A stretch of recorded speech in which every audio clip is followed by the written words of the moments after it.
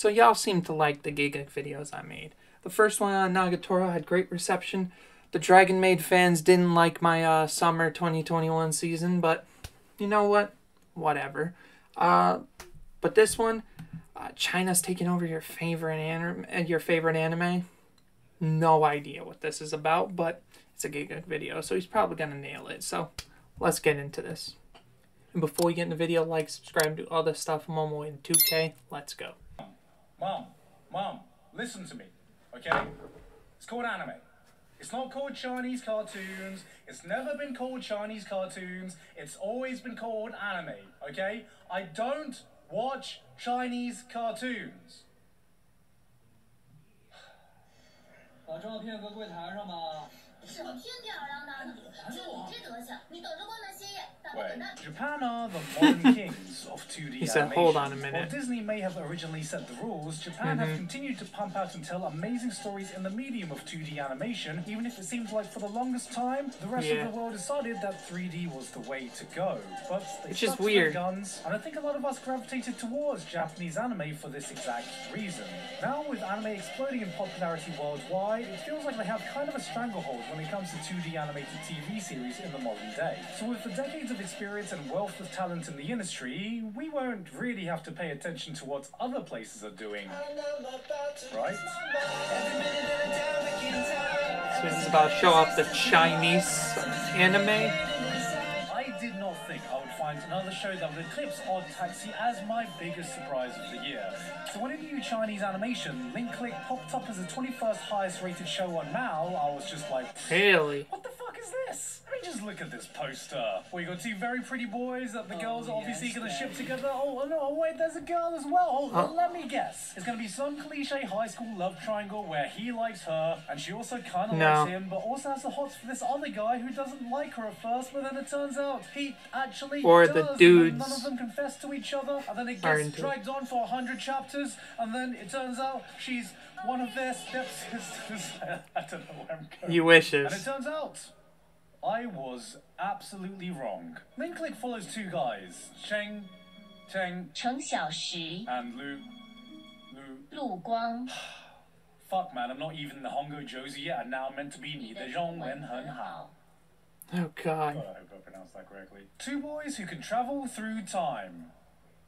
Kinda. The two of them run a photography studio which acts as the core basis of their time travel mechanics, being able to see all the events that happen 12 hours ahead from when the photo was taken, and this guy can possess any person who took the photo. Sheng Zhaoshi is the traveler and Lu Guang is the guide, leading him through the events of the past, making sure he doesn't stray off the path too much that it affects the events of the present. Together they tackle different cases ranging from corporate espionage to human trafficking to cute women doing gay things. Sometimes you just come across a show that doesn't need to do too much to hook you in because the concept itself is such a strong hook. It's just so perfectly set up to tell interesting stories full of stakes and conflict. And what immediately draws you in about this show is that it doesn't fuck around setting the stage or establishing the ground rules of what they can do and how they do it. They can just only enter each do episode it. once. Okay. They only have a 12-hour time period to do whatever it is they need to do, and they both agreed that no matter what happens, they won't act to change the events of the past. But that's not how it's gonna work, right? Like, except when Sheng Zhaoshi possesses a person, he doesn't just inhabit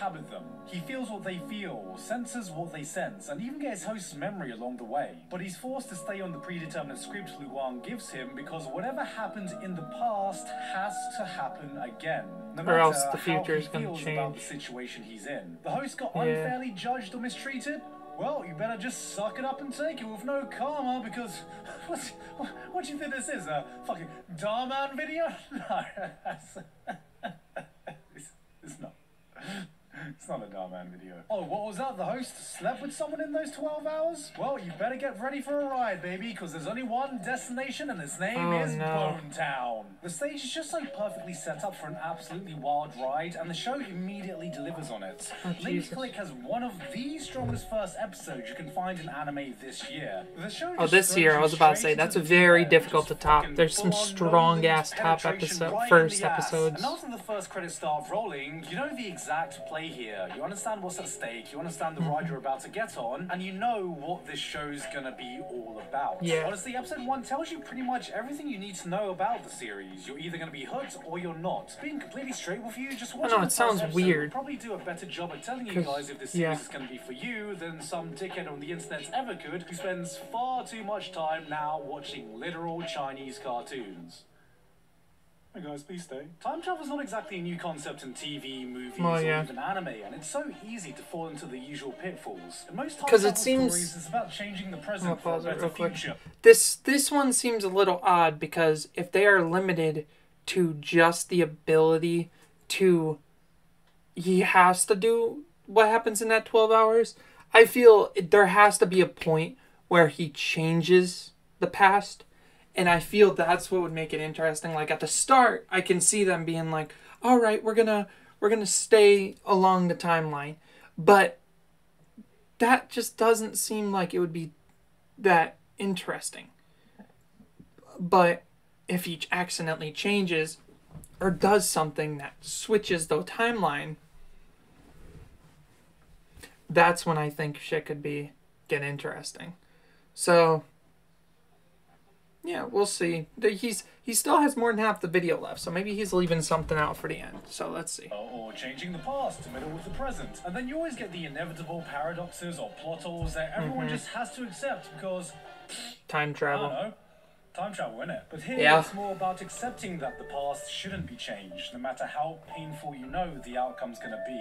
I think the most genius element they added was having Chen Xiaoshi get the emotions of the person he's coming into, juxtaposed with the passive observer his partner is. Some of the moments his friend truly doesn't. Absolutely brutal. And he has to truly live it. He just has to do it. You have to be merely an observer to some people's most intimate and most traumatic experiences, knowing that the result needs to be willingly acted out might be even harder than being that person, living in that moment, ignorant to what's about to come next. Where Link truly shines is in his personal stories. It's not always about the big traumatic events, but it's in the small details that give so many of these stories heart. Growing up in a Southeast Asian family, for some reason, every problem, according to my parents or aunts or uncles, was resolved with fucking food. Oh, you're hungry?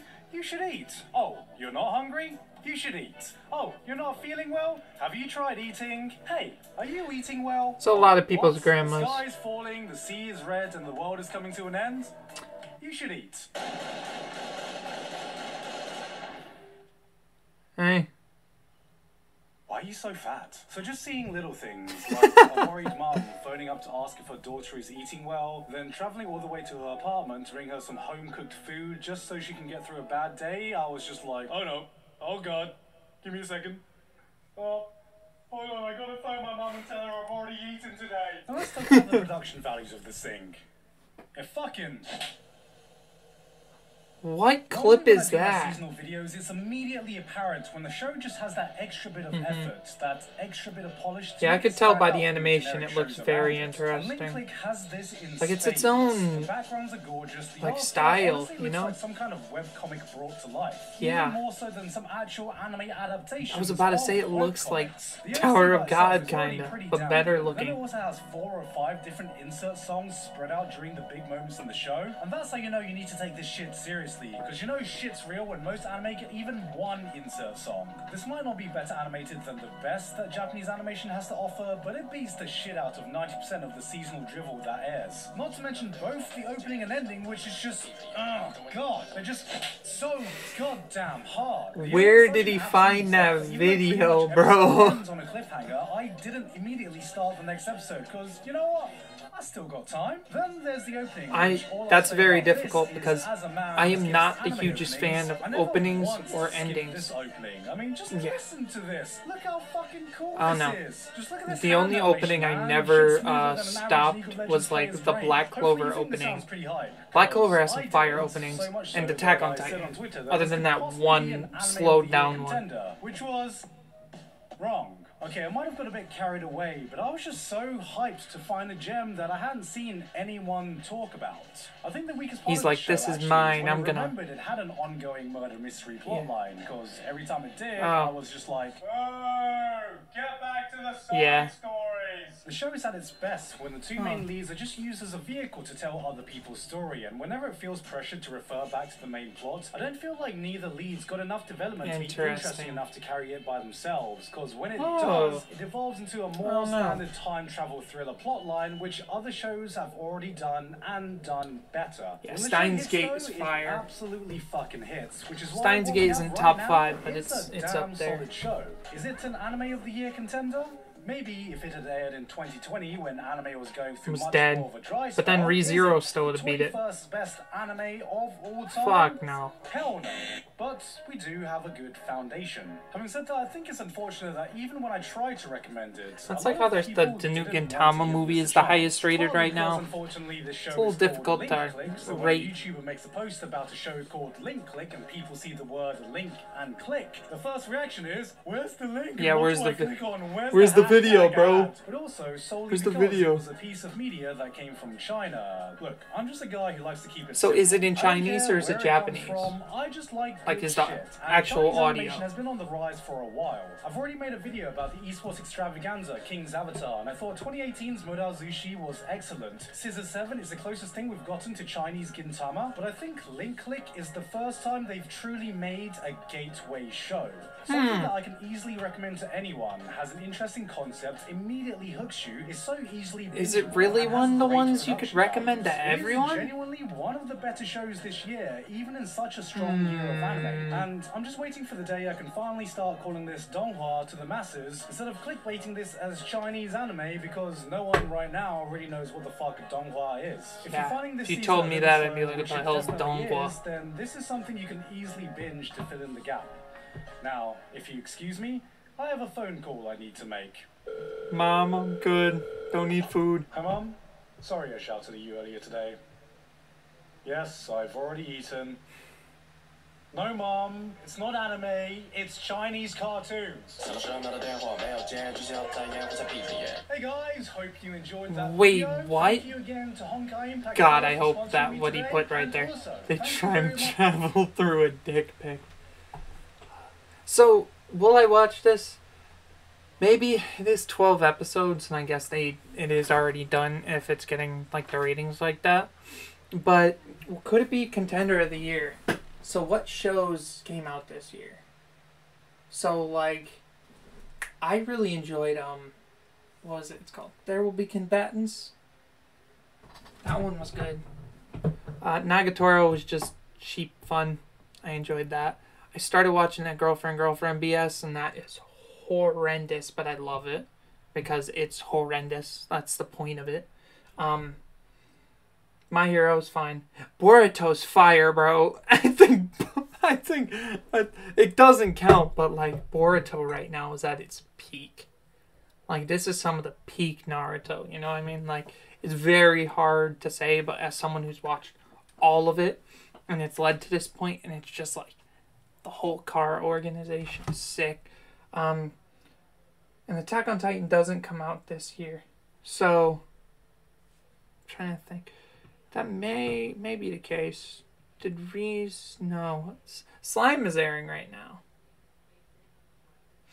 Man, I'm thinking too deep into this. I did watch Odd Taxi, which I don't think it's the best, but I thought it was good. I give it like a 7, 8 out of 10.